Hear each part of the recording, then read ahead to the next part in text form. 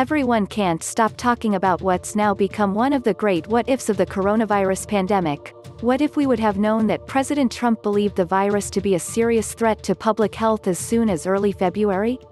Or that the president, who would spend months playing down the threat of the virus in public, was telling people privately back then that he knew at least a degree of COVID-19 spread occurs in the air, that the virus represented a serious public health crisis and was more serious than, even your strenuous flus, to use Trump's own description.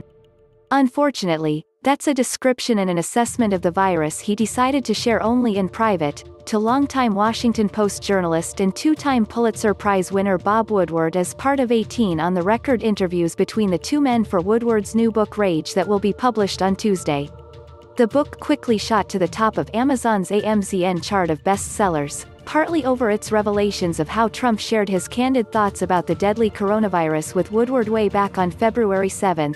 Not long, mind you, before he would excoriate Democrats at a campaign stop later that same month in South Carolina over what Trump said was a Democratic effort to turn the coronavirus into their new hoax. Here, in case you haven't seen his remarks yet, is how Trump described COVID-19 to Woodward in early February, weeks before the virus was on most of our radars and before we'd begun to see our lives dramatically changed. "You just breathe the air and that's how it's passed," Trump said at the time. And so that's a very tricky one. That's a very delicate one. It's also more deadly than even your strenuous flus.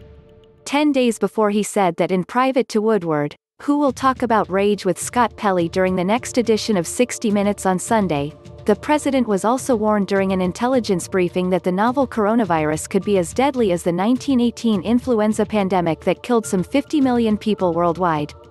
And, even scarier, the president was told that asymptomatic spread was happening in China. We all know what happened next. A month after that conversation between Trump and Woodward, the World Health Organization would declare that the virus spread now represented a global pandemic, though Trump pressed on with his public pronouncements, undaunted. He steadfastly resisted wearing a face mask in public for months. He appeared to float social distancing guidelines, snipped at reporters for wearing face masks and promised that the virus would eventually disappear when the weather got warmer in spite of any scientific evidence to the contrary. Trump did all that while his supporters watched, taking cues from the president that led them to believe that if he wasn't worried, they shouldn't be either.